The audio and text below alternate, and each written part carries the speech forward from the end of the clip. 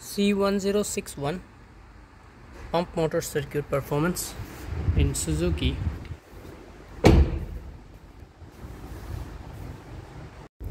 In this video today I will show you how you can solve this problem, ABS pump motor circuit.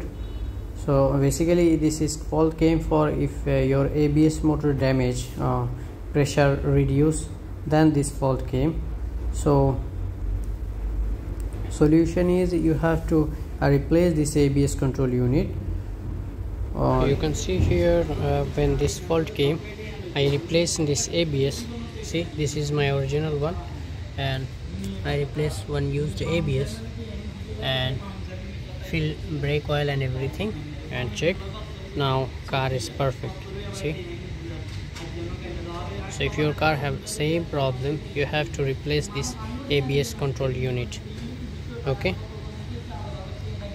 now I will show you. Inside there is no warning light now.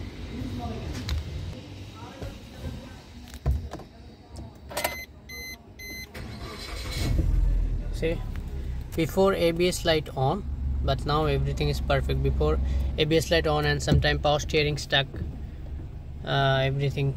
So now everything is perfect, smooth power steering, and there is no light. When ABS light came, parking brake light also not off. See now, perfect.